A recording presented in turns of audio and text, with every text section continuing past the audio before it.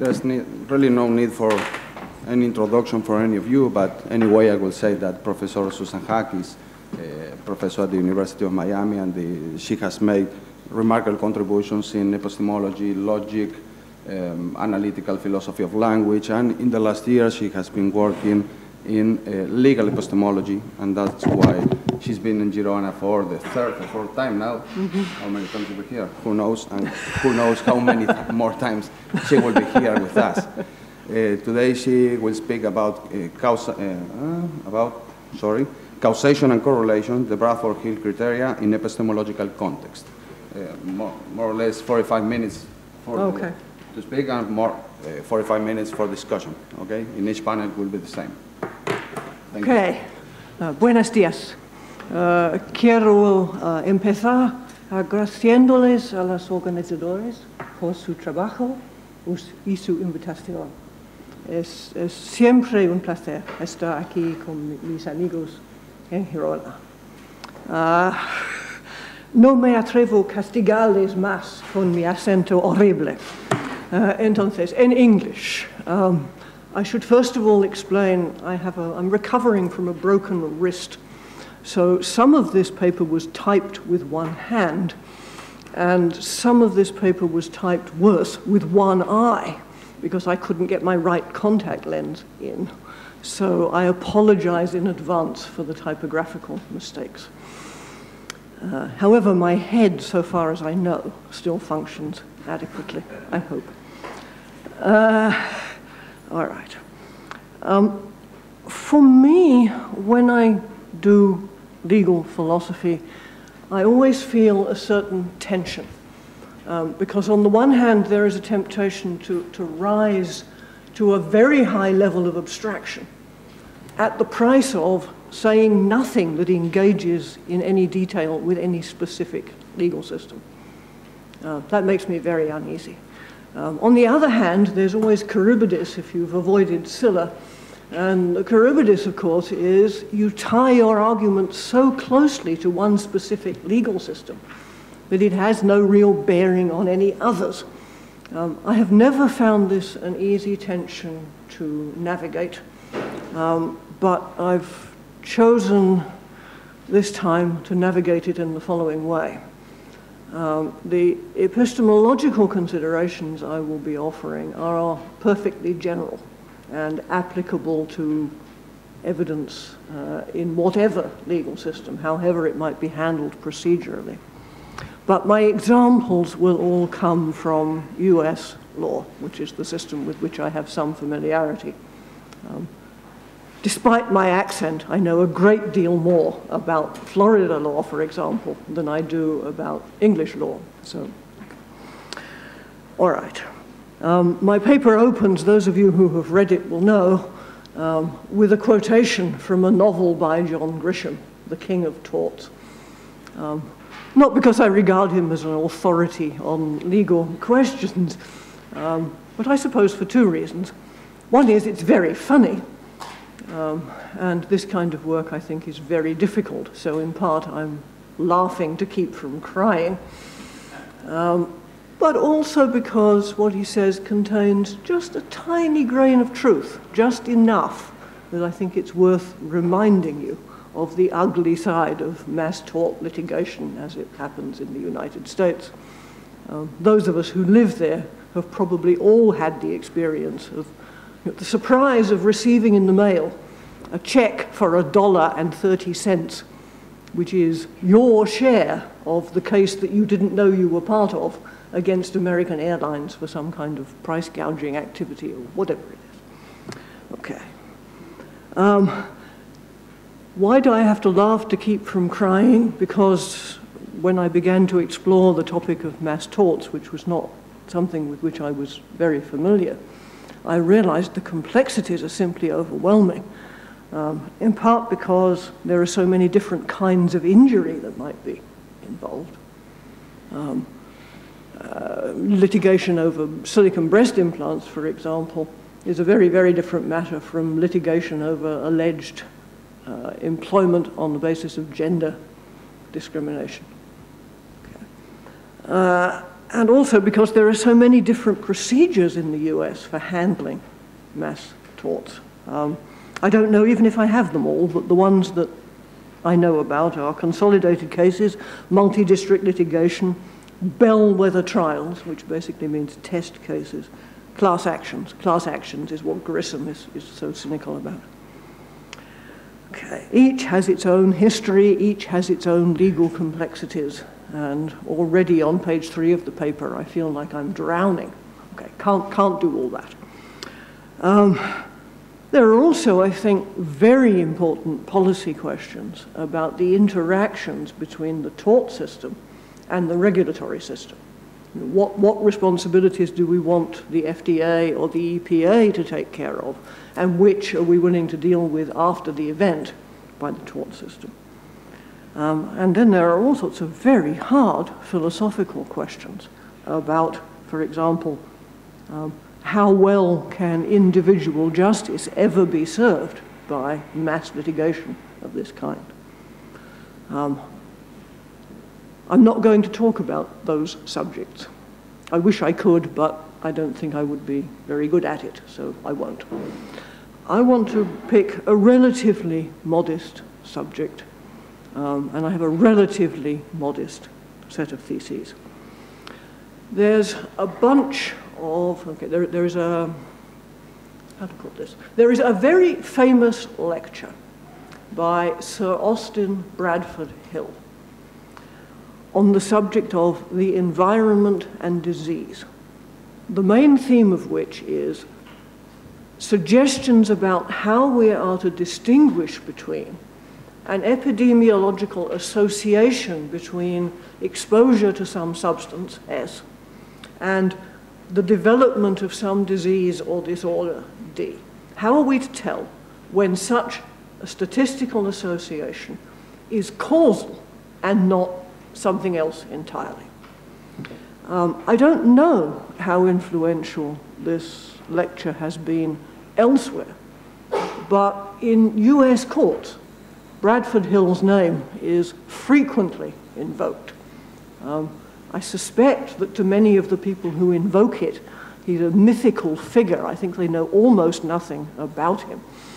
And I believe that his ideas have been very badly abused in the US legal system.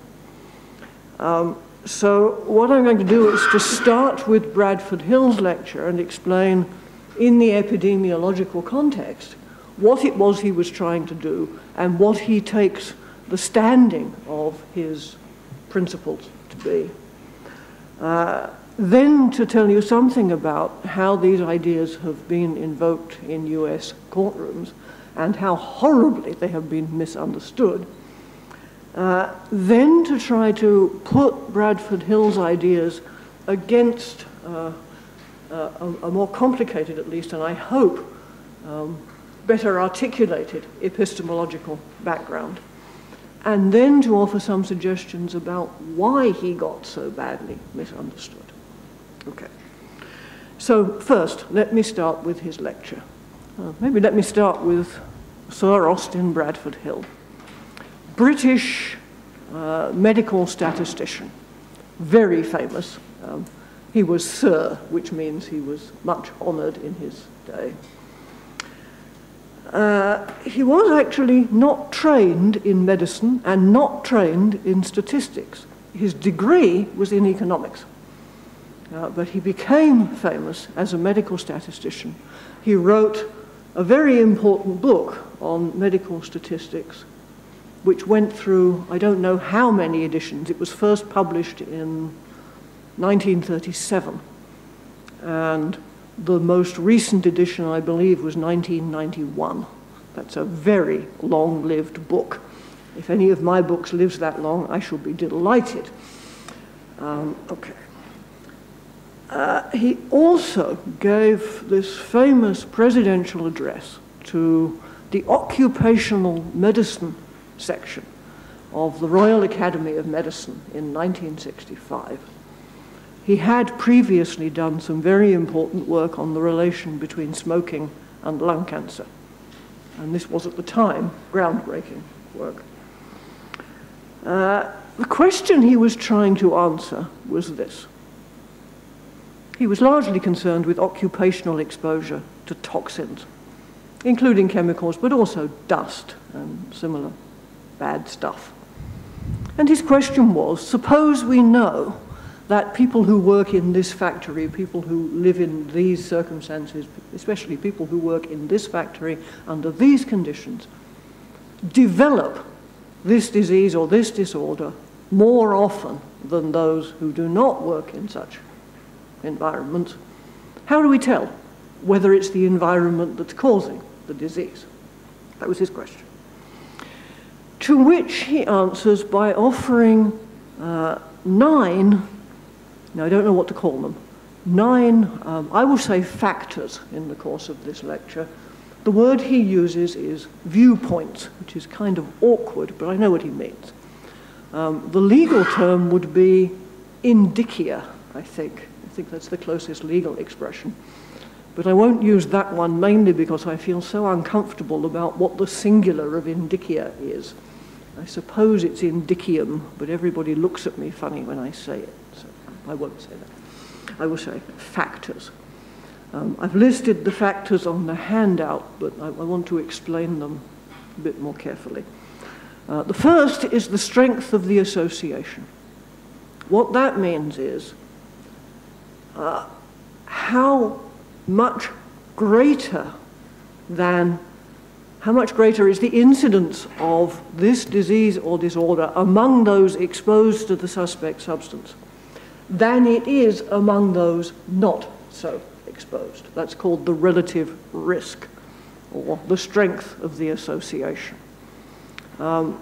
Hill gives some splendid examples. The best of them is that the relative risk of scrotal cancer among men who worked as chimney sweeps is 200 to 1. So that if you work as a chimney sweep, you're 200 times more likely to get this form of cancer than if you don't. That's a really strong association. The association between smoking and lung cancer is more like 20. Okay. In many of the cases that come to court, the association is more like 2 or less, 1.8 or something. Okay. Secondly, consistency of different studies. What he means by that is it's more likely to be causal if there are more studies independent of each other in different circumstances, different times, different authors, different places, which show a similar association. The specificity of the association, which means it's not just a vague association between, say, dust and lung trouble, but between this kind of dust and this particular form of lung trouble. Temporal precedence, that's to say, the supposed cause must occur before the supposed effect. This is the only unconditional, categorical factor that he mentions. Biological gradient, or dose-response curve, means if you're exposed to a large dose of the suspect substance, you're more likely to get the disease, then that's a good sign that it's causal. Okay. The less the exposure, the less severe or the less likely the disease, the larger the dose, the more likely or the more severe the disease. Biological plausibility means, and does this fit in with background biological knowledge about how, for example, exposure to this kind of dust might damage the lungs? Coherence with other biological knowledge means, and any story about how this causes that should not be inconsistent with known facts about human biology. Experiment, this one has proved a huge stumbling block, so I will pause over it a little. Experiment means if you clean up the work site, you get rid of the dust, you get rid of the asbestos, you get rid of whatever it is. Does the incidence of the disease or this disorder then fall? That's what he means. Clean up the site, Does the incidence fall? If you clean up the site and the incidence does not fall, that suggests that it's not really causal. If it does fall, that suggests that it is causal. And lastly, analogy. Are there analogies between the way that this exposure would work to cause this disorder and other known mechanisms? The lecture is very short. It's only about 12 pages of printed material. But it's very noticeable that Hill hedges. There are many, many caveats and qualifications. He says over and over, don't take this too unsubtly. These are viewpoints you might take. This is how you might look at the question, is this correlation causal? But much of his time is taken up with, don't rush to conclusions. In particular, he makes it very clear that these factors only apply when you already have epidemiological evidence of a positive association between S and D. If you don't have that, this doesn't even get started. Secondly, he never uses the word criteria, which is far and away the commonest phrase that's used in court to describe these factors. On the contrary, he insists that there can be no hard and fast rules for inferring causation. He even slightly, I think, overstates this, because he knows very well that temporal precedence really is a necessary condition of causation. But he's so keen to say, these are not criteria, this is not a checklist, you have to use discretion in applying it, that he says there can be no hard and fast rules without making an exception for temporal precedence. And he is, I might add, this is something of a side thought to my main argument, but I think it's worth noting. He is extremely skeptical about the significance of statistical significance. In fact, he says, I don't understand Americans. Why are Americans so obsessed with statistical significance? What's wrong with them? You can't even publish a paper in the US without tests of statistical significance. Do they not understand that this is an arbitrary measure? Okay, never mind. All right. I'm going to add some other thoughts, some other caveats. If you look at this list, the first problem that strikes me is it's very hard to individuate these criteria, these factors, because if you think about it, the strength of the association and what he calls experiments are two sides of the one coin. And consistency and coherence are essentially the same thing, except one stated positively and the other is stated negatively. It must be consistent with known biological facts. That's consistency. It must also be not inconsistent with known biological facts. Well, that's coherence. These are essentially the same thing. So counting these things is very difficult and kind of arbitrary. Except for factor number 4, temporal precedence, they are all matters of degree, stronger or weaker association, and so on. And Hill tells us practically nothing about how we are to weight these factors. And without that, we have nothing remotely resembling a decision procedure. Okay. So, what happens when Bradford Hill comes to court? He doesn't come to court. He's dead. But his ideas come to court. Well, first thing I notice is the standard US epidemiology textbook, Ken Rothman's Modern Epidemiology, known sometimes as the Holy Bible of epidemiology, gets all of Hill's caveats exactly right. It's actually a splendid book, but for one major flaw. It's horribly infected with Popperism. And since I believe that Karl Popper's philosophy of science is a complete disaster, I think that's very unfortunate. But on the subject of the Bradford Hill factors, he is very good. Similarly, the 2000 and the 2011 versions of the Federal Reference Manual on Scientific Evidence, which is a big brick of a book to help judges handle scientific evidence, also gets right the most important caveat. There are no hard and fast rules. This is not a decision procedure. So I tip my hand to Professor Green, who is responsible for getting this right. So it's really kind of puzzling that when he gets cited in court, all those qualifications immediately, we say in English, they go out the window. Everybody forgets all the qualifications. And what we get instead is the most extraordinary mess of misunderstandings and misapplications. They can't even get his name right. You know, is he Sir Bradford Hill? Is he Sir Austin Bradford Hill? Is he Is he Bradford Hill with a hyphen? Is he perhaps two people, like Cock Henley? No. Is he two people? There's even one expert witness who, I think, in order to show how familiar he is with all this, describes him as Brad Hill. I think that's wonderful. I can just imagine what Sir Austin would have said had you called him Brad. But never mind. That's just, this is funny but not important.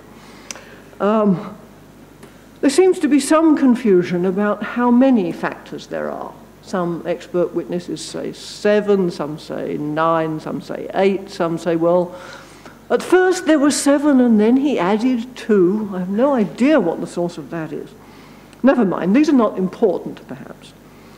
But there are very important misunderstandings. The first of which is that Hill's concept of experiment is often understood as referring to animal studies. That's to say, experiments with the substance on animals. That's not what he meant. It's clearly not what he meant. But because whether or not animal studies are even good enough evidence of causation to be admissible has been an issue in US courts, this misunderstanding is fairly serious. Quite often you find the Hill factors applied in the absence of any epidemiological evidence, which was something that he said you could not do. And if you check what word do expert witnesses and attorneys and courts use to describe these factors, it's just astonishing what you get. The most common by far is criteria. One court even writes with uppercase letters, sufficiency criteria. Bradford Hill must be turning in his grave when he hears this. Many expert witnesses show up and say, well, you know, I've applied the Bradford Hill criteria. Look, strength of association, check. Consistency, check. Blah, experiment, check. Check, check, as if it was a simple checklist. And on the other hand, some courts treat this as if this were some arcane procedure, and they will dismiss witnesses because they have no formal training in the application of these criteria, as if it was sort of hard mathematics as opposed to the exercise of epidemiological judgment. Another word that's, I think, second most common after criteria is methodology. Very sinister word, but also a very significant word, because Daubert, the landmark US case on the criteria of the admissibility of scientific testimony, says in part that federal courts, or courts in any other jurisdiction that's adopted Daubert, should look not to the expert witness's conclusions, but to his methodology. Okay, they've subsequently backed away from this distinction. But Daubert itself is very firm. You should look to the methodology and not to the conclusions. The idea being, I take it, that if you look to the conclusions, you're effectively deciding the case. And if you look to the methodology, then there's a reasonable chance that you'll let in experts on both sides. if they each use acceptable methodology. Of course, one consequence of this is now every expert witness has to have a methodology. My favorite methodology, I think, is that of the tire expert in Kumho Tire, Dennis Carlson, who asked what methodology he employed, replied, "Oh, visual inspection methodology." This means he looked at the tires. Okay. Everybody has to have a methodology. What the use of the word methodology to refer to the Bradford Hill factors tells you is that satisfaction of some or all of these criteria, so-called, this methodology, it has often been used as the touchstone of the second, let's say the second prong or the second clause of Daubert, which requires that to be admissible, that's to say, for this evidence to be good enough for the jury even to hear it, the court must rule that it's both relevant and reliable. And Bradford Hill is often invoked as a touchstone of reliability. That's why you keep hearing the word methodology. So I won't even try to go through the long list of cases that are in the paper.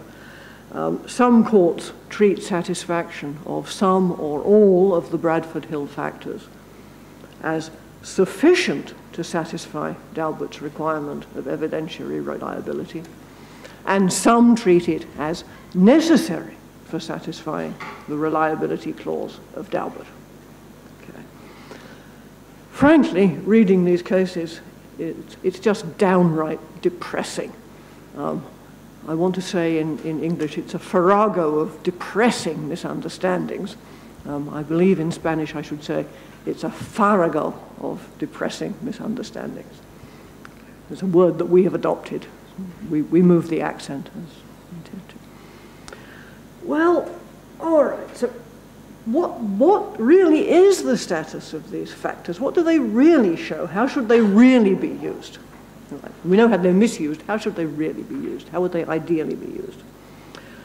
Well, first of all, I should say something about what I mean by a causal claim. Don't get too excited. This will not be a profound remark. It will not be a definition of cause. I wish. I can't do that. What I mean by a causal claim is a claim to the effect that, in some instances, exposure to S can contribute to the person's developing D. That, of course, doesn't define causal because contribute to is just another word for causes. But it does enable me to distinguish between general causation, which is what I just characterized, and specific causation in this instance. I'm taking for granted when I talk about proving a causal claim in the sense I just explained, that what we mean when we talk about proof in the legal context, or degree of proof, in the cases concerned, this will be by a preponderance of the evidence.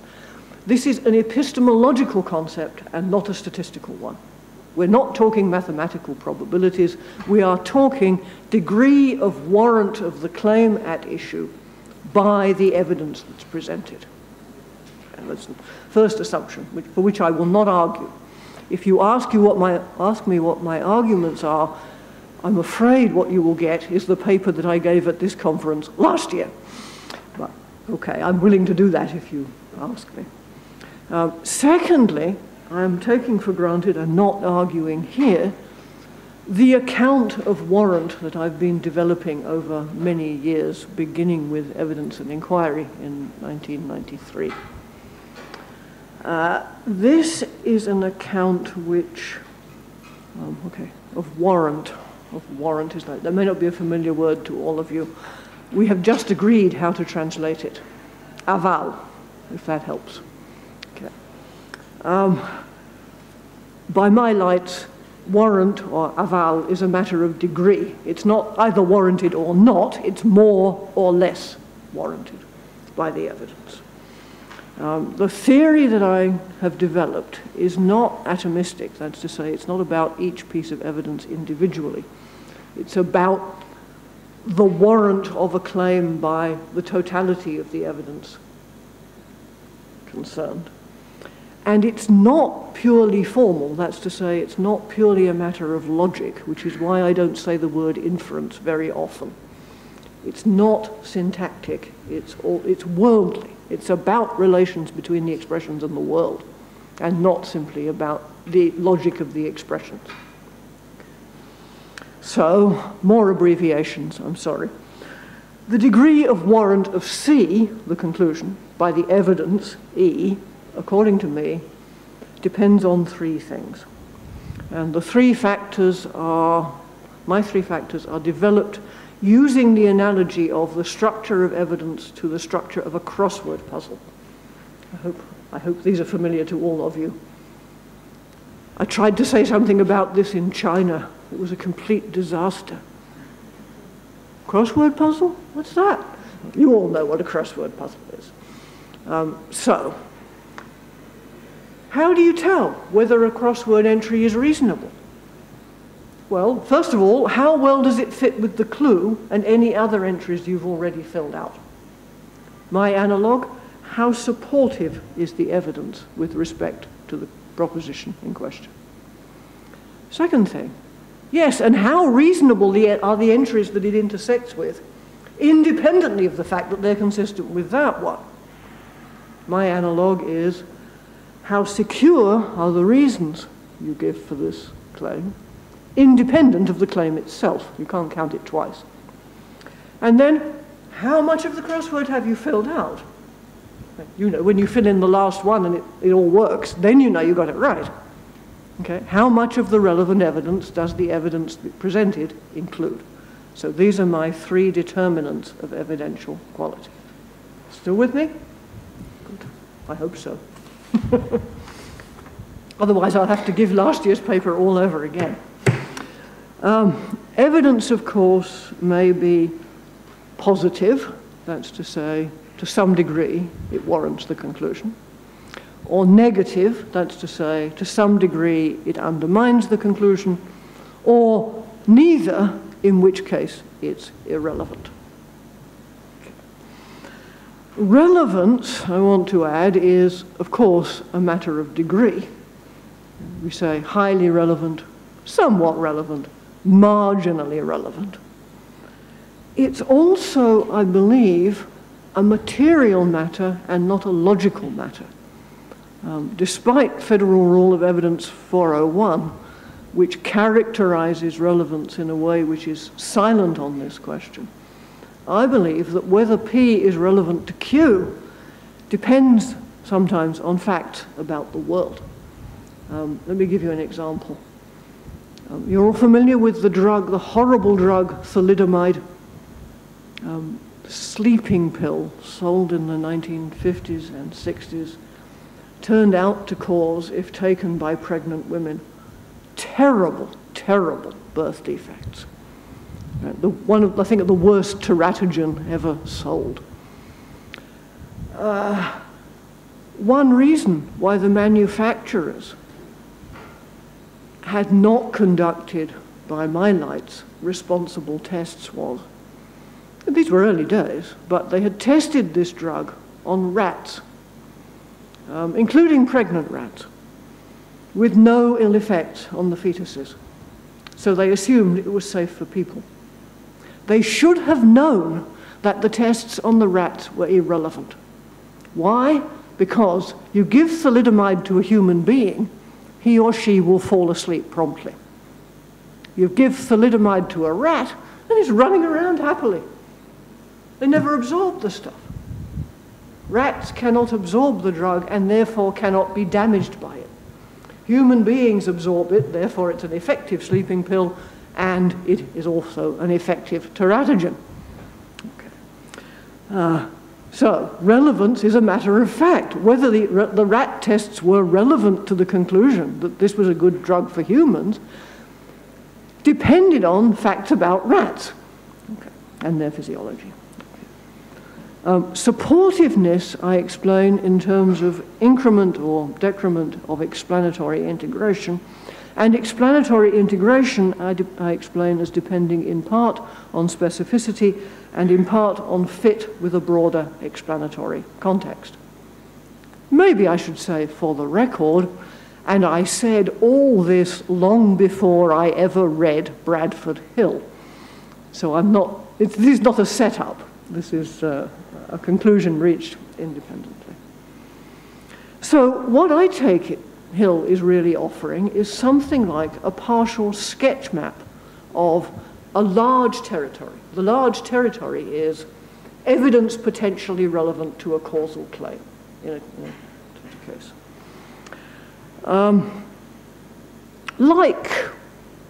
We're in an unfamiliar town, a town unfamiliar to you, and you say, how do I get to the post office? And I draw you a little map which says, okay, you know where the gas station is. Well, starting from there, that is what you do. It's a partial sketch map. It's not a complete theory, it's a partial sketch map.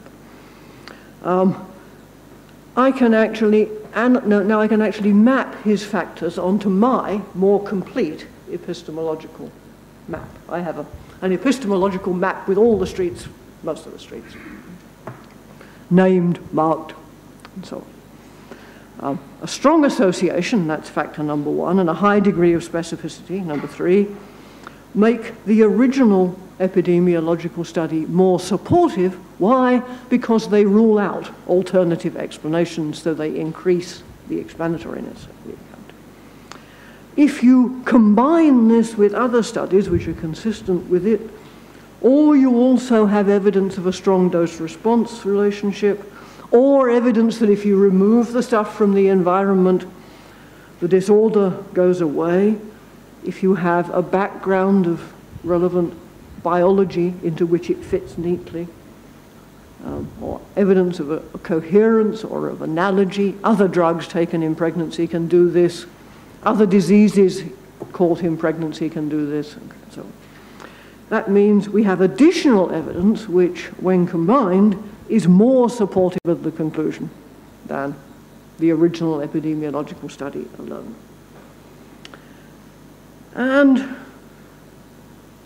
while there's nothing in Hill's lecture that I can find about independent security, so you understand, I can map his factors onto my factors of supportiveness and independent security, supportiveness and comprehensiveness. But there is nothing in his paper in 1965 that I can map onto independent security.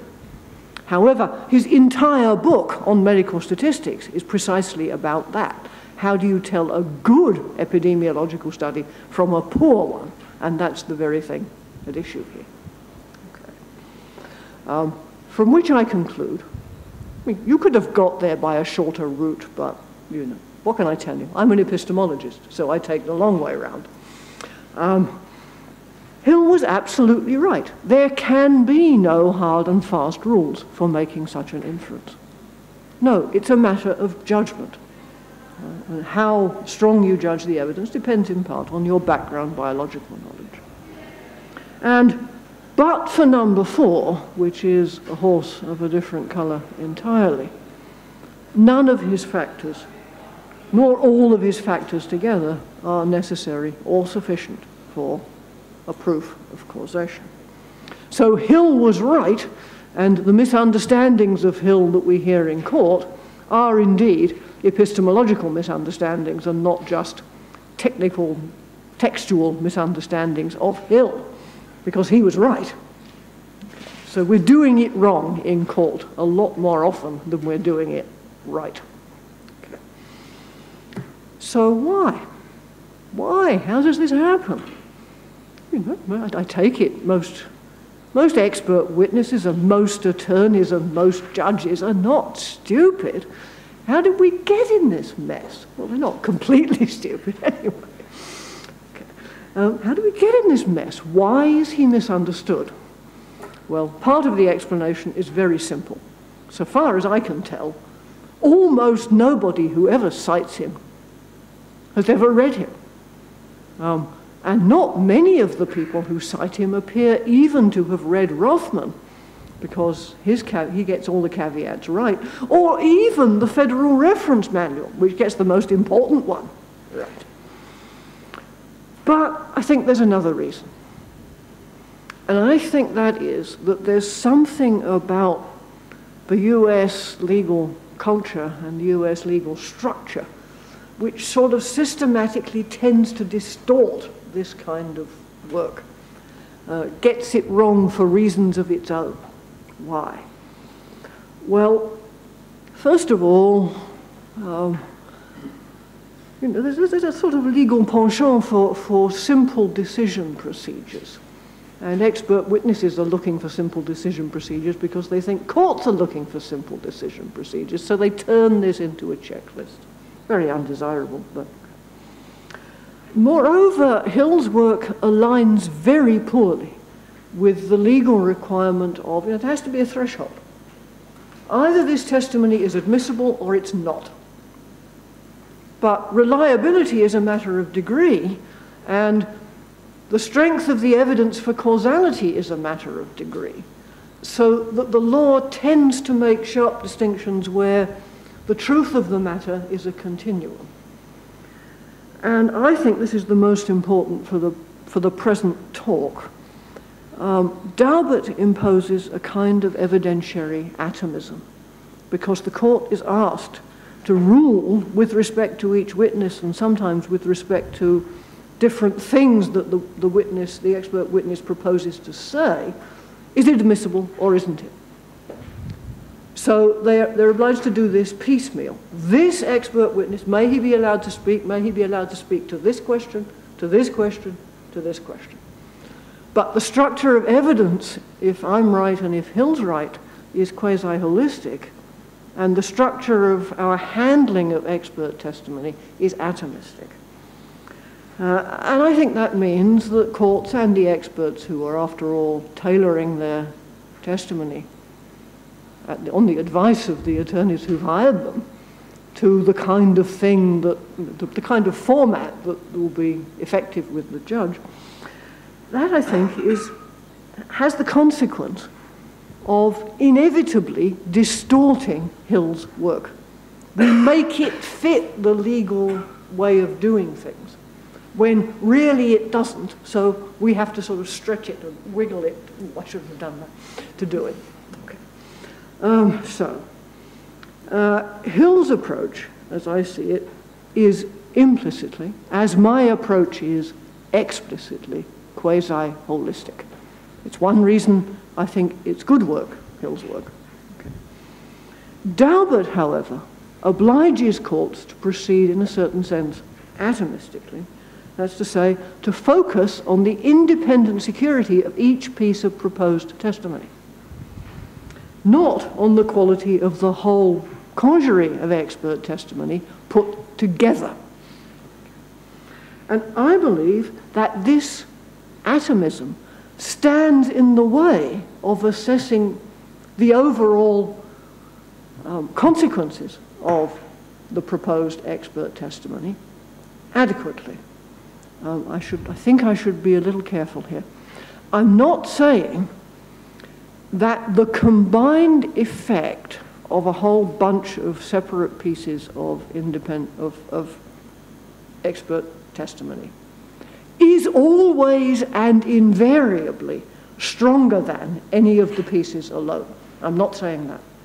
I am saying that sometimes the combined effect of a collection of pieces of expert testimony which interlock in the right way can be stronger than any of the pieces individually.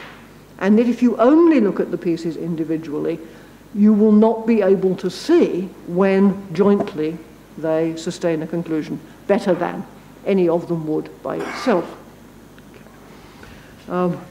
This is, to say the least, ironic, this conclusion, because it must be, it's nearly 20 years ago now, when the question was, should the Supreme Court grant certiorari in Daubert, Kenneth Rothman and a bunch of other epidemiologists put in an amicus brief to the Supreme Court, which contains much good sense, and includes the following lines.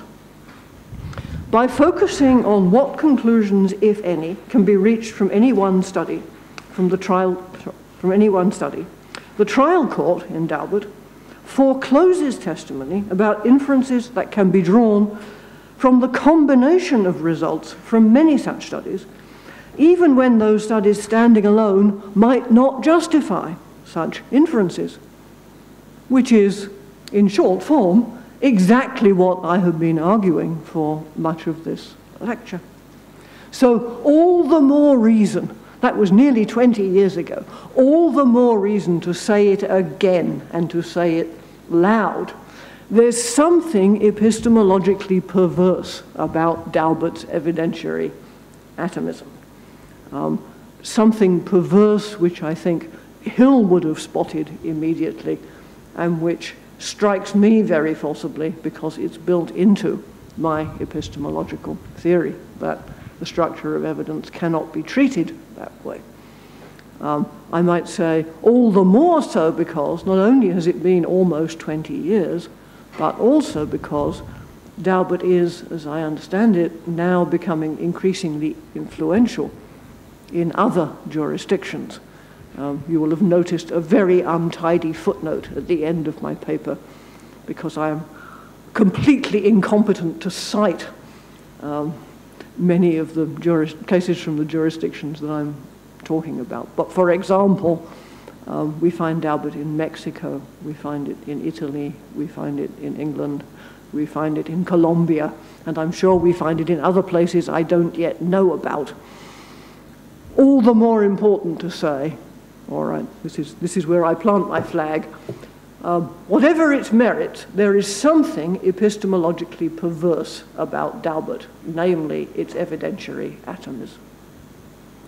Muchas gracias.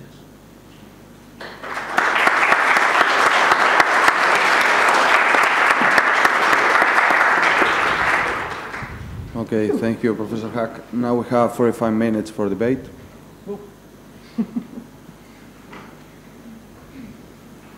Professor Green. Susan, your criticism of Daubert and, as you put it, atomism that it has encouraged is well taken.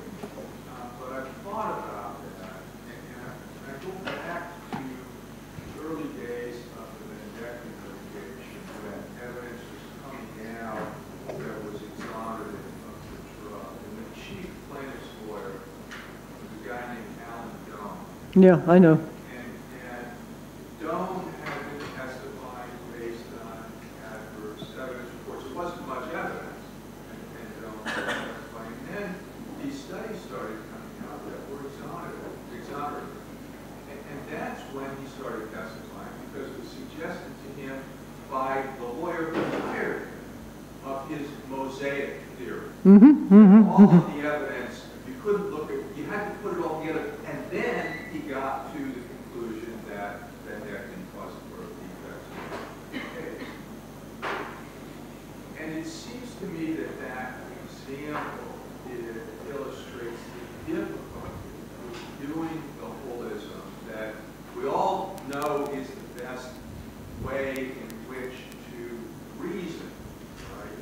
When we do it in court with adversary experts. The difficulty is then we leave adversary experts like Doan. Well, I've got all of these actors that are unranked, no algorithm, and I put them together, and here's where I come out. And that's the problem with this court as opposed to a scientific knowledge. Okay, I grant you, of course, that how you handle this in court is in some ways a more difficult question than how you handle this. You know, if you're a scientist and you're simply trying to reach a conclusion. For one thing, if you're a scientist and you're simply trying to reach a conclusion, you have an option which is not available in court, namely, let's wait until we know more. Okay. I'm not quite as sure as I believe you are about what I would think if I were to know everything about the testimony on each side, the expert testimony on each side in the Benedictine litigation. I'll tell you why. Dr. Dunn, I grant you, is moderately flaky, not terribly impressive. But some of the work that Merrill Dow was producing also strikes me as having significant flaws. For example, some of the epidemiological studies, I believe, did not distinguish between, okay, sorry, for the benefit of the rest of you, so we're not having a complete, a private conversation. Daubert was one of a whole series of Bendectin cases. Bendectin was a drug prescribed against morning sickness in early pregnancy. An effective drug against morning sickness. I believe the only such drug there has ever been, which perhaps in part because of panic after the legacy of thalidomide was feared to be a teratogen. Okay.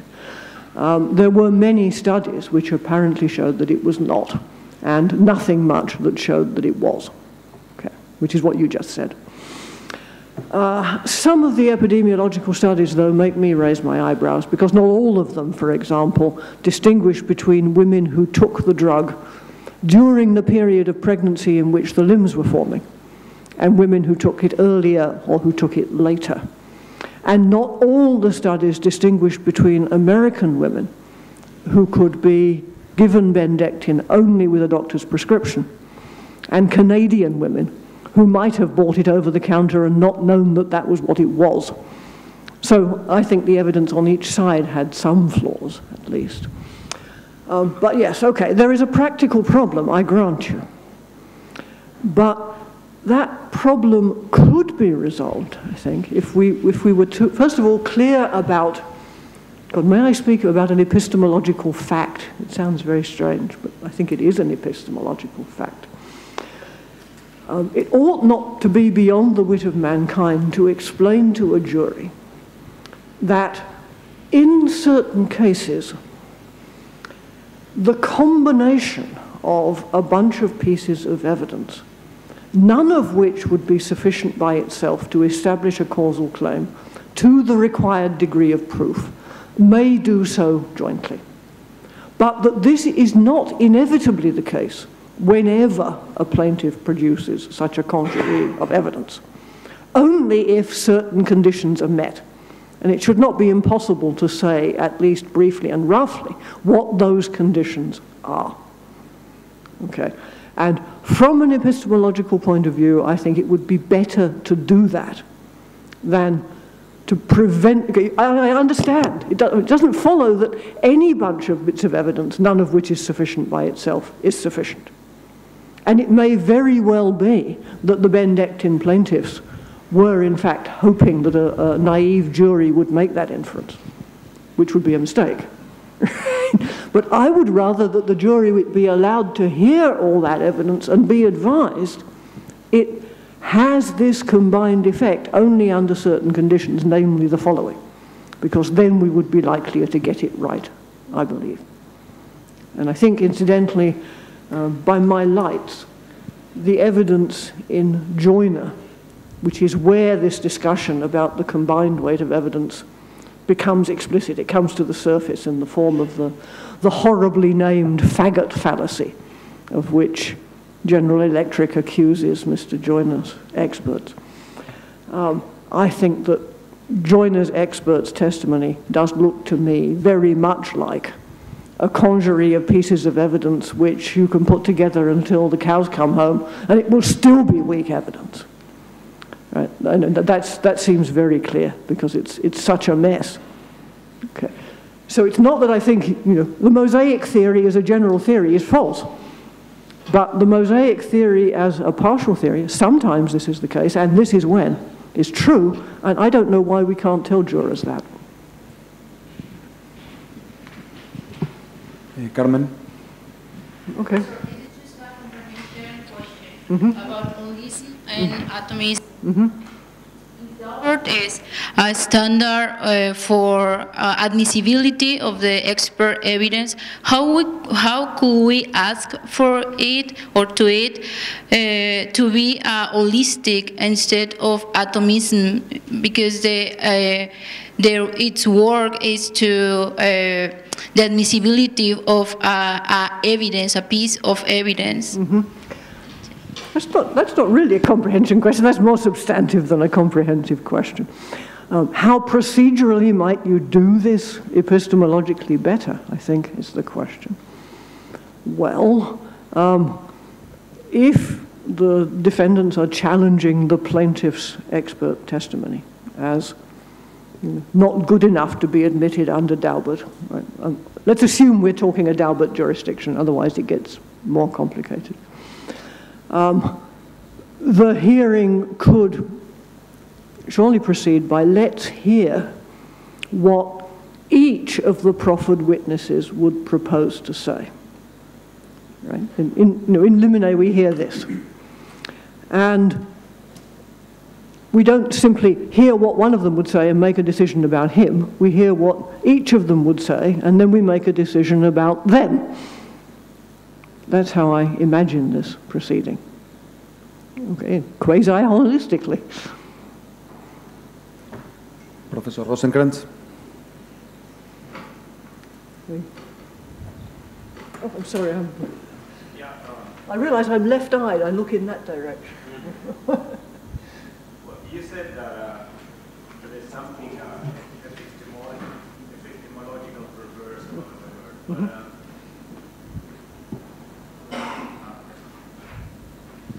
Yeah, you said that there's something epistemological perverse about the word, but when I saw the first cases in Argentina that somehow dared to impose upon expert witnesses the Daubert test, I sort of welcomed that. And you may be still right, okay, but the question is whether Daubert it's also sort of legally perverse or it's legally speaking a good idea, and this is the idea I have. It's true that if you have judges that are able to exercise epistemic wisdom, so to speak, you don't need a checklist at all. But that's not usually the case. So maybe we had to go atomistic and have a checklist because that's easy to handle. So at the end of the day is how much confidence do you have in the epistemic wisdom of your courts? And there are not many reasons to be terribly optimistic. Right. So you may be still right. This epistemologically it's nonsense, but legally makes a lot of sense. Well, okay. I'm not a cynic, but I am a cynicist. Okay. Cynicism was Charles Percy's word for the philosophical principle that one should look for continuities rather than for sharp distinctions. I think here what we have is a matter of degree. It's perfectly clear that what we would ideally like is verdicts that are true as often as possible. Okay. No problem there. The problem is with, yes, but what does as possible, as often as possible, amount to? Right.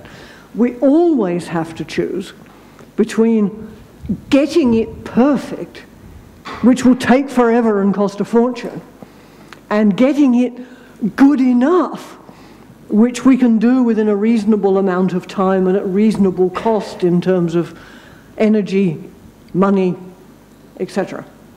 You understand what I'm saying?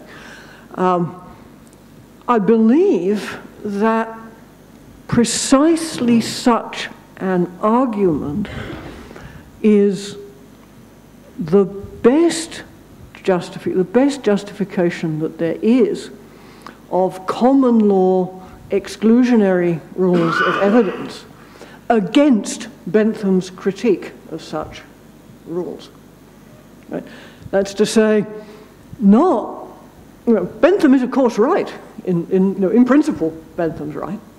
But in practice, we only have limited time, we only have limited resources, so maybe in practice the best way is an adversarial system in which each party has the best possible incentives to do the best job it can of finding the evidence one way and finding the holes in the evidence in the other direction. That may be a good approximation.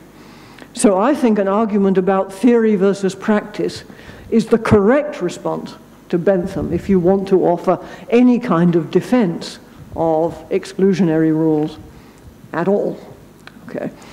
So I guess what I'm saying about Daubert in particular is that there I am not entirely, it's not that I don't think it might be better than some alternatives. Right? For sure it's better than some alternatives. Right? Can I give you an example? Yes, I can. Florida is a free state. So it doesn't have a rule about expert testimony generally beyond that the expert must be qualified. But it does have a principle about novel scientific testimony, namely that it can be admitted only if it's generally accepted in the field to which it belongs, which works in some circumstances but not in all, not in particular with respect to forensic scientists who belong to a kind of guild or trade union of mutually supportive people. Right? And I sometimes hear public defenders in Florida saying, wistfully, oh, if only this were a Daubert state, it would be so much better, because then we could go argue, this knife mark testimony is unreliable. Right? Can't do that under Frey. Okay. So I'm not saying Daubert isn't better than some alternatives. Right? Maybe in those circumstances it would be better. I am saying that I think it's, first of all, far from perfect, and I hope we could do better without it being unbearably expensive in time and resources. Okay, so the practical claim is, I don't think it's beyond the wit of mankind to do significantly better epistemologically without making the thing totally impracticable. That, of course, is an empirical claim. Right. Since it hasn't been tried, I don't have a lot of evidence about its success. Professor Richard Wright.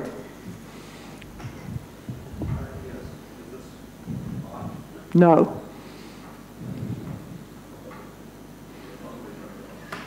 Okay, all right. I must admit, unlike several people here, Susan and Mike and so on, I never have read the actual expert testimony in Daubert, but I read the Supreme Court opinion and I read Kosinski on remand, and I have a somewhat different view of what Daubert requires. I mean, even Kosinski said that the testimony didn't work because there was no attempt to explain the methodology of how he combined supposedly these various different pieces of evidence that were on their own each seemed insufficient. But they said if he would have explained his methodology, and it would kind of seem to be a scientifically valid, reliable sort of methodology, and it seems to me that it could have been done using, for example, your warrant criteria. To what extent did he talk about the reliability of each study on its own?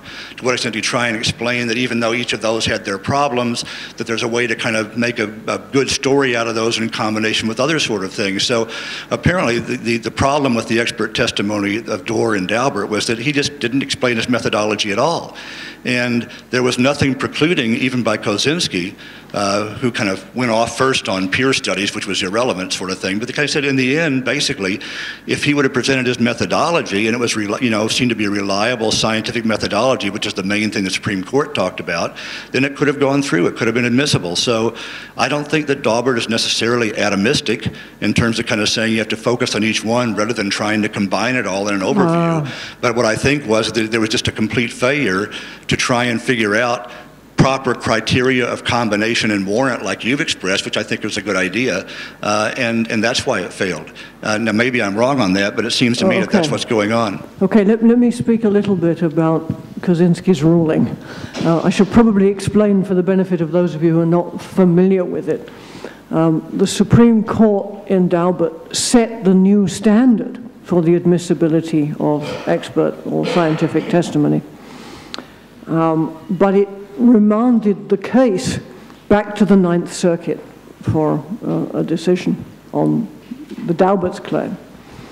And Judge Kaczynski, rather than sending the thing further back down, argued that even under the new standards, the plaintiff's expert testimony would not have been admissible, so there was no point in sending it back to the trial court. He then said that of the several expert witnesses that they proposed to offer, most would have to be excluded on grounds of irrelevance, because they didn't even claim at least a doubling of risk. And Dr. Palmer would have to be excluded on grounds of unreliability, because he'd said nothing about what his methodology was, so there was no way of determining whether it was a reliable methodology. Okay, that's background. I agree with you in part. Can I interject? Because I think that's not, again, quite right. I don't think. He would have sent it back on the issue of general causation and so forth, except he said you're going to fail on specific causation because you couldn't show more than a doubling of risk. Yes, that's right, because you can't show a doubling of risk. Right. Yes. So it kind of he said actually we would, because the new standard wasn't announced before, we would give a chance to the plaintiff to kind of redo this in court underneath the Daubert standard and to try and establish a better methodology that, underneath the Daubert standard. But on the general causation issue, whether it's capable of causing this, which was the main issue you're talking about, I think, right? Yes, here. But we're not going to send it back because there's no way they could actually establish specific causation since they can't show a doubling of the risk. Yep. So on your issue, they would have sent it back. Yeah, okay. I think this ruling is awfully complicated, actually, and not entirely coherent. But what I want to say by way of conclusion to all this is, in my opinion, for what it's worth, there were reasons for Judge Kaczynski to have sent this further and not to have simply endorsed the summary judgment against the plaintiffs from before. Namely that the case had been briefed under Frye and was now being tried under the new Daubert standard. And there were two things that the plaintiff's attorneys could have tried to do had they had the opportunity. I'm not saying I believe they would have succeeded, but they could have done two things. One, on the question of specific causation, they could have looked for evidence that Mrs. Daubert was especially susceptible, in which case they would have had a reply to the doubling of risk argument. And they could have asked Dr. Palmer to explain his methodology and to give them grounds for thinking that it was reliable. In my opinion, that would have been her better upshot, not simply because it would have been better in this instance, but because, and this is in agreement with what you just said, it would have brought to the surface the very epistemological thing that I wish they would do. Yeah, how it fits together. Professor Giussani?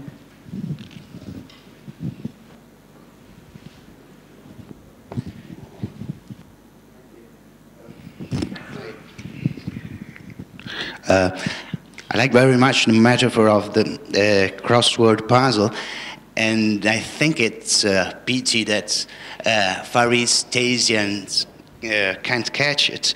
And I think it's a thing quite at odds with my own crossword puzzle view of the way the human mind works. Hence, I guess there is actually something equivalent, because I know it's quite popular in Far East Asia, a kind of crossword puzzle with numbers that is called Sudoku. And it's pretty similar in the mechanics, because just in the same way at the beginning you proceed very tentatively, and the more you get close to completing the picture, you get more confident with the solutions, because they are in some ways warranted by the other solutions. That's Okay. just that. Let me tell you. Okay, I think I'm in my anecdotage. Let me tell you first of all how I first arrived at this analogy. I was on sabbatical in Australia. Not for long enough for it to be worth hiring a television. And in the evenings, you know, I've been working hard all day. And by the evening, I was completely exhausted. I couldn't do anything. And what I would have done at home was slump in front of the television and watch garbage. So in Australia, I slumped in front of nothing with the airmail edition of The Guardian and Le Monde and did the crossword puzzle. And I was working on epistemology, thinking about the following claim, that coherentism mistakes a vicious circle for good reasoning. And I wanted to reply, no, not all mutual support is a vicious circle. And by day I was struggling to articulate this in the abstract, right? And then one evening I suddenly looked up from the crossword puzzle and said to my husband, look, it's like a crossword puzzle. There is mutual support among the entries, but that doesn't mean that there is a transcendental proof of the impossibility of doing a crossword puzzle. Of course it doesn't. Okay, that was where it all started.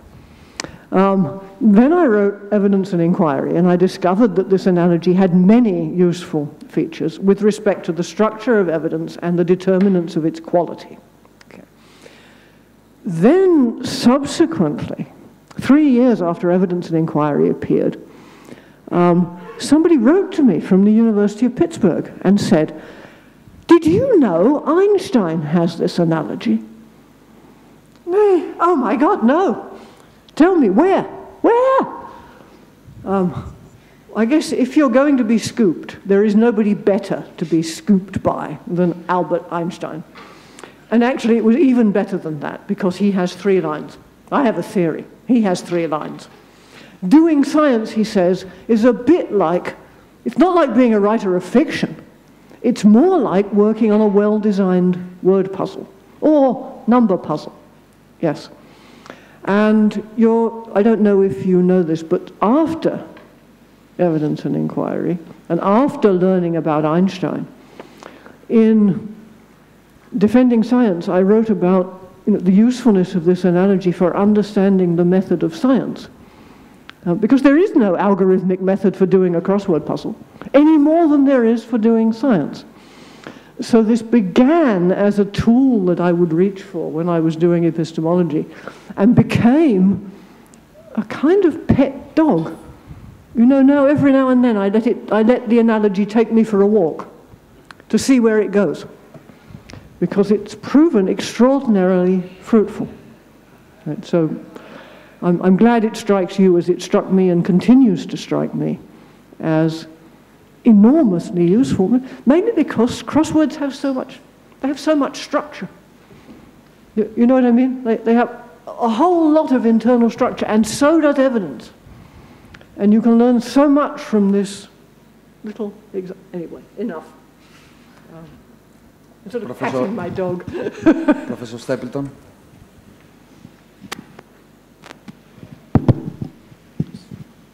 Thanks. I just have one general comment and then a very niggly little technical point. The general comment is that what's one of the elephants in the room in the United States, at least to a foreigner, is the willingness of experts to stand up and give rubbish testimony.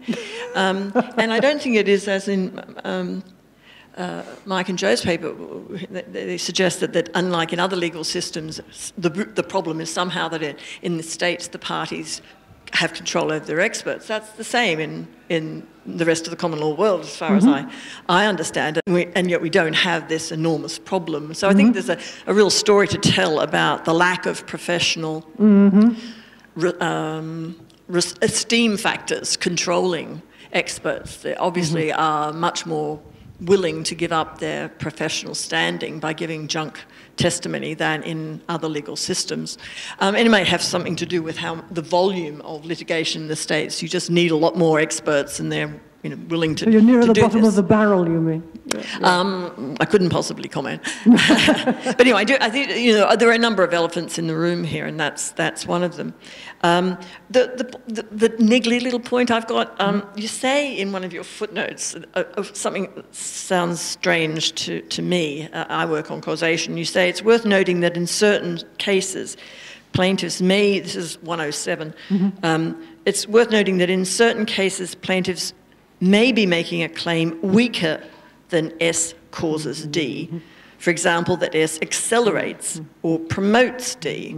Well, you clearly have a theory of causation more demanding than the ones I understand the law embraces, because if something accelerated or promoted an outcome, from what I can see, the law would say that is a causal contribution. Okay, well then I'll grant you that one. Don't let's argue over that. Okay. I was interested to know whether you thought there was something stronger going on here. I was thinking of people like Mr. Joyner, gets lung cancer at small cell, no, not small cell lung cancer, gets lung cancer at the age of 37. Claims against General Electric on the grounds that he was exposed in his work as an electrician to oil contaminated with PCBs, insulating the transformers. Had a history of lung cancer in his family and a history of smoking. And I took it, perhaps wrongly, that his attorneys were suggesting that, maybe he would have got lung cancer eventually for these other reasons. But he got it so young, in part because he was exposed to this goop. Anyway, that was the thought. And it was combined with an epistemological thought. That's to say that the weaker the claim, the less strong the evidence you need to warrant it to a given degree. I think that will be a problem, because I think there are two issues that I'm interested in. That is, this defendant, I might want to argue, this defendant caused my meso here and now when I got it. But he might come back and say, well, yes, but there are all these innocent fibres out there, and you probably would have got a meso some other time. That's a different question. Okay. So the first question is, did he contribute at all to what I actually got? Yes, okay. And the separate question is, how much is the claim? Yes. Don't let's niggle over the niggle. Okay. It's an interesting thing that it's come through. Let's go to the big elephant. Okay. Closest I've ever come to a real discussion of the big elephant was in Canada, where I spoke at Dalhousie once about related topics. And they had said ahead of time, please don't just talk about US cases. So, having no excuse because they were in English, I read the leading Canadian cases, which at least then were almost exclusively in criminal cases, where the argument, the claim was that some doctor had abused, usually children, in his care. And this gives a very curious picture of Canada, I must say. Not the sort of healthy outdoors Canada that I had in mind, but something quite ugly. And I was kind of puzzled by, this is really interesting. All your leading cases are criminal and on this topic, and ours are all civil. Ours are tort cases. Why is that? And we had a very interesting discussion about this, of which the conclusion that all my Canadian interlocutors voiced without hesitation was, it's the English rule. Loser pays. And I'm sure that is part of the explanation for very different cultures. were also part of the explanation for the vastly greater bulk of such litigation in the US, which probably partly explains at least why some of the expert witnesses, you know, the ones who turn up over and over in a certain class of cases, are essentially professional expert witnesses. They've long ago ceased to be professional scientists. Right? One of them in Joyner, I remember, is described as having a staff which includes, you know, so many paralegals. Oh, and how many scientific assistants do you have? None. Right? So that you have this class of professional expert witnesses who make a very good living this way. And because they can make a very good living this way, they no longer have to care about the esteem of their colleagues in the relevant science. So I think it's partly a matter of sheer volume that changes the sociological situation. Scientific associations sometimes try to impose constraints on what their members may do and be in good standing. The most startling example is the American Psychiatric Association, which actually kicked out one psychiatrist for his irresponsible testimony in death penalty sentencing hearings in Texas. And I was interested to see that after he was kicked out of the American Psychiatric Association, because he was always willing to say that this person would be dangerous in future, always. After he was kicked out, he continues to testify in the state of Texas, but no longer in death penalty hearings, in other cases. So attempts by professional associations to get control of this situation have not been very successful so far as I'm aware, which is a pity. We have 2 more questions and 15 minutes, so okay. Make it quick. Professor Taruforhan. Thank you. Very quickly, just a couple of words about atomism and holism. On the one, the first point is this: the problem of how to combine pieces of evidence is a traditional problem in the European procedural culture, starting from the Middle Ages. We have treatises on circumstantial evidence, the classical treatises, where the problem was just, do we consider each piece of circumstantial evidence separately, or do we put it together? Mm-hmm.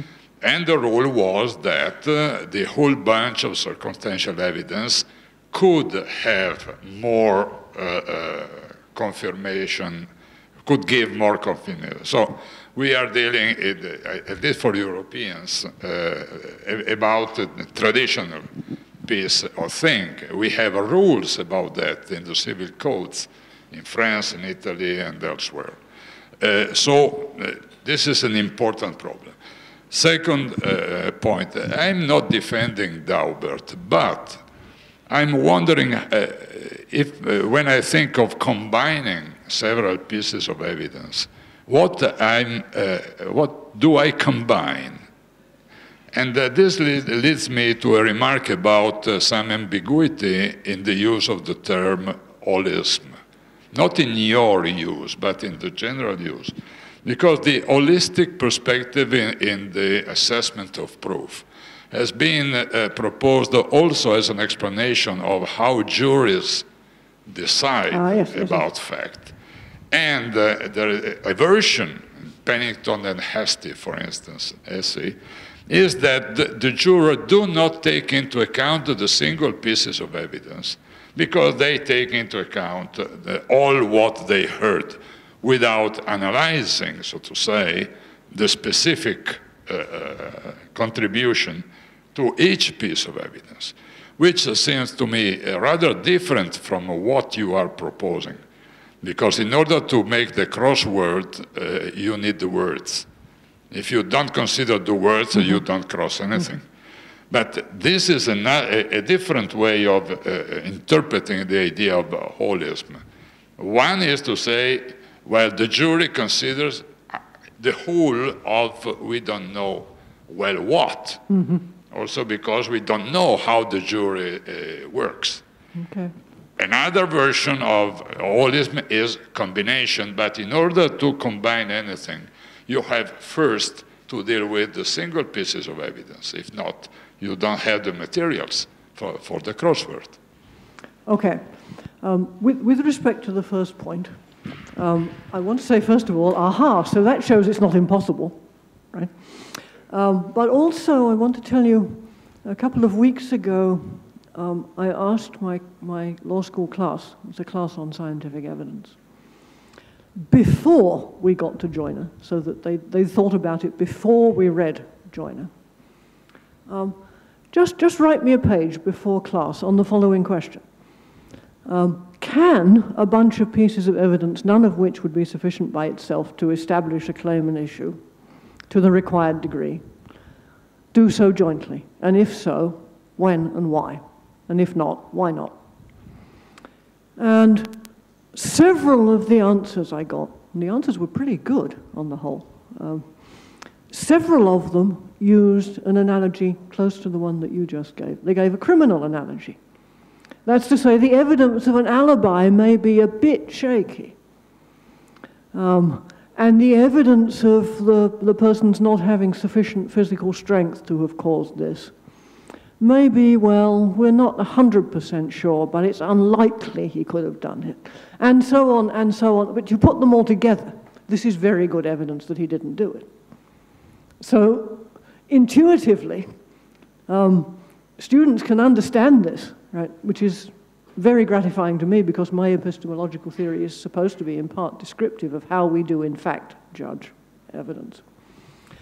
The word holism is, I certainly grant you, like practically every technical term in philosophy, horribly ambiguous. One of my students invented a wonderful word for the horribly ambiguous, very biguous. It's a dreadful mongrel, but it's a nice word. It's very biguous. Right? It's one of those words like realism, where you just want to scream. It has so many meanings. That's why I use the phrase articulated holism for my theory, because it's not a sort of blank, featureless holism with no internal structure. And I wanted to add something to your second comment. And that is that one of the, obviously my approach is not probabilistic in the usual sense. And a fortiori, it's not Bayesian. Okay.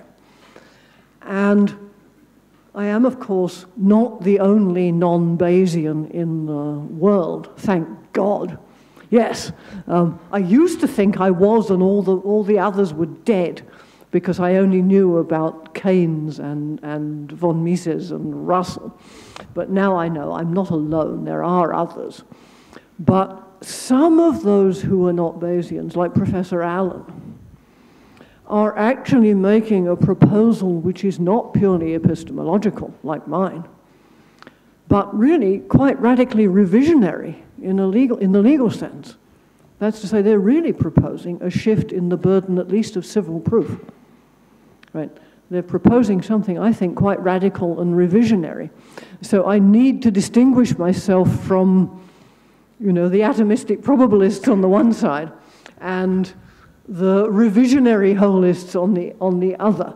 I'm an articulated epistemological holist, which sounds perfectly awful, but I think it's quite a good thing to be. Yeah. Last question, Guadalupe Martinez. Yeah. I was wondering if your worries about this doubter evidentiary role it's related to the procedural stage in which it takes place. Because I am thinking that as far as I know little, but as far as I know, I think it's turning more into a sufficiency judgment than an admissibility judgment of the expert testimony. So it's that the stage in the procedure is early for this kind of sufficiency judgment, Because I don't see a problem in being atomistic when you're talking about admissibility, like the relevant element, but the reliability, I mean, the ones that Daber's rule seems to require, it seems it's more like a sufficiency judgment. It has to do with the procedural stage in which it took place. Is so soon, or, I mean, I don't know. I don't know. If okay. that is. All right, we're going to have part of this discussion, I think, after the next talk. Okay. But on its face, Daubert is about the standards for admissibility, not about the standards for sufficiency. Though I think it's clear to the naked eye that it involves at least a small shift in responsibility for decisions about the worth of the evidence to the judge from the jury. It's moving some of the responsibility that previously would have fallen to the jury, to the court. I think it matters whether you get this filter epistemologically as good as is feasible. Right? So I think I disagree with your view that it doesn't matter at that level. Because if you look only at the independent security, now I'm using my own jargon, of each piece of the evidence, then inevitably you will filter out evidence which jointly might have been good enough. Okay, that's what's bothering me. You have epidemiological studies. Suppose, you look at one epidemiological study and you say, well, it didn't distinguish the women who took the drug at this period of pregnancy from the women who took it at this period. It's not a good study. We kick it. You look at this one, it doesn't distinguish the Canadian women from the American women. Not admissible. You look at these animal studies, well, they used rats and it would have been better to use rabbits or maybe chimpanzees, so you toss it. And it could be, if you omitted it all, the jury could see that it fitted together in the right way to make a strong case. So I am worried at the level of admissibility, because if it is deemed inadmissible, the fact finder will never hear it. Now, I grant you, from a civil law perspective, this looks very different. But it looks very different in part because even understanding what Daubert is doing there is harder. Because, what are you asking the judge to do? To look at this evidence to decide whether he's going to look at this evidence? Huh? Okay, so I think once we start talking about transplanted Daubert into civil law systems, the situation is considerably more complicated. And I would need to think a lot harder before I was willing to say anything very categorical about it. Yes, it's really short, right? Yes, very short. You said civil law systems, but there are very few common law systems other than the United States that would paint a civil jury. Oh, yes, I know. So I know, yes. Even in Canada, Even in Canada, it's very different. So, yes, I know, yes. So what we're talking about is the United States exceptionalism with regard to... Okay, yeah, you are correct, and I should have said that, yes. Except, we use juries much less often than you might think by reading the book. But, yes. Phew. Okay, thank you, Professor Susan Haack. Thank you, everyone, for the interventions. Now we have a coffee break for half an hour. And